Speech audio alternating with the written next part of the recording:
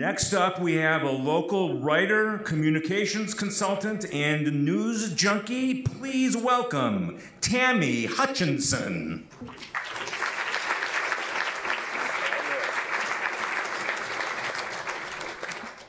Okay.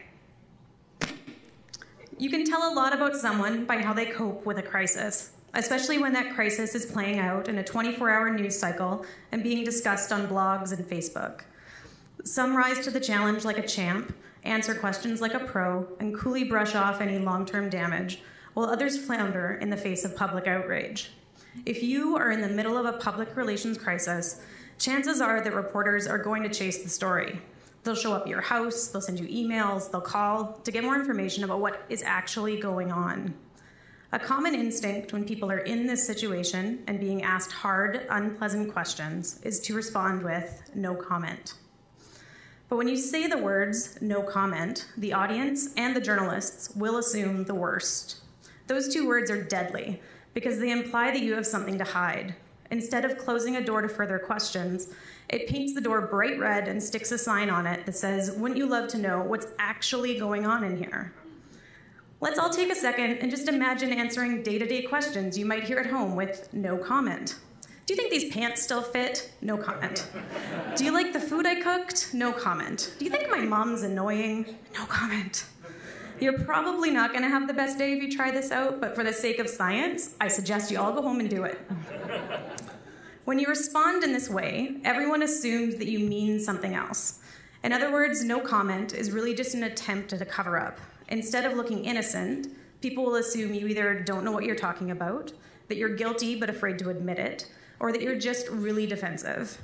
A great example of this is Martha Stewart. In 2004, the television personality and chief executive of Martha Stewart Living was charged with 9 counts of insider trading. During the media coverage and throughout the entire trial, Martha Stewart refused to comment. She said no comment as she walked past reporters on her way to her house, and no comment on her way into the courthouse. So the public filled in their own story.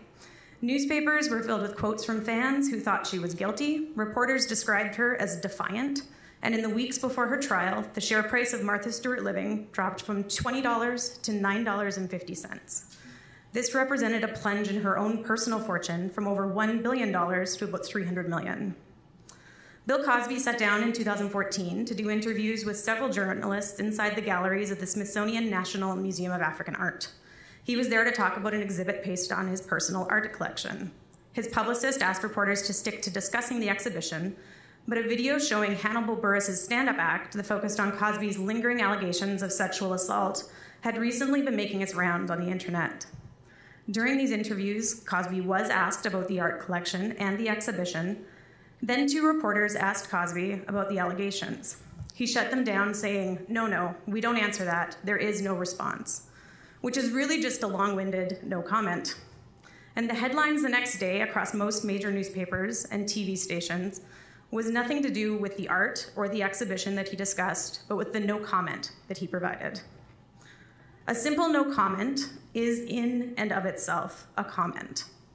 And as the communications world is rapidly changing, responses are becoming increasingly more important. In the world of social media, blogs, and the internet, the only thing worse than saying no comment is saying nothing at all. The things that we might have been able to get away with once don't work in today's fast-paced, information-obsessed social media world.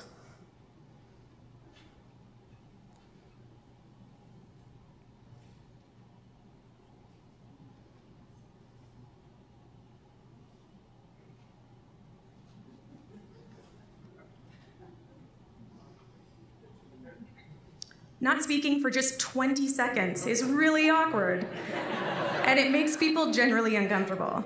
So just imagine the damage that can be done to your own reputation if you go hours or even days without responding to people on your social media. This is especially true if your company does customer service through Twitter, Facebook, or Instagram.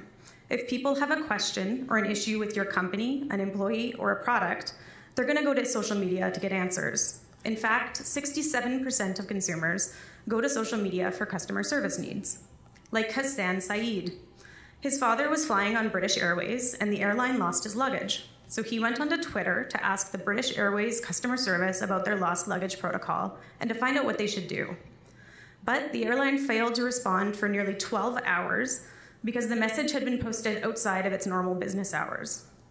During this time, Saeed was getting progressively more frustrated with the lack of response and decided to pay for a promoted tweet ad on Twitter to let the world know exactly what he was feeling.